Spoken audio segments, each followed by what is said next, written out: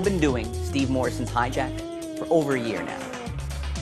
The thing never misses. It's one thing to have someone steal your wallet.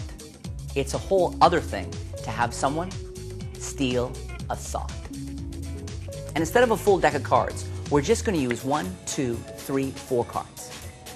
And I want you to mentally choose one of the cards. In fact, instead of giving you a chance to deliberate and go back and forth and actually confuse yourself, what I want you to do is make a gut choice, something quick and fast. I'm going to give you a quick peek at all 4 cards. Here they are. In fact, 4 jacks. Think of one. Did you have one in mind? You did. Well, watch. Do not blink. Just like this. I made the one jack you were thinking of, one of 4, jump from here and go up my sleeve. Then it went across my chest. Then it went down the other sleeve and ended up inside my right pants pocket. The one jack you were thinking of. Go ahead, name it out loud. And let's say they say the Jack of Hearts. I say, look, in my pocket, one card. The Jack of Hearts.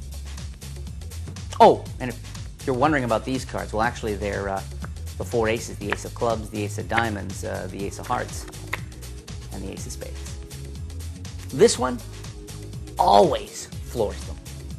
The whole idea of marked cards has fascinated people forever. You ask the audience if they know anything about marked cards, and you say, in fact, inside your card case, you always keep 4 marked cards. Now, these are marked in a very special way. First, they're marked on the face in the sort of the usual way. And that is, as you can see, they're marked the 4 jacks, or the usual markings. But what's interesting is the backs of the jacks. Because what I've done is I've put a little mark here on the backs. In fact, a letter for each of them. I've got an S, and I've got an E, and I've got a C, and I've got an A.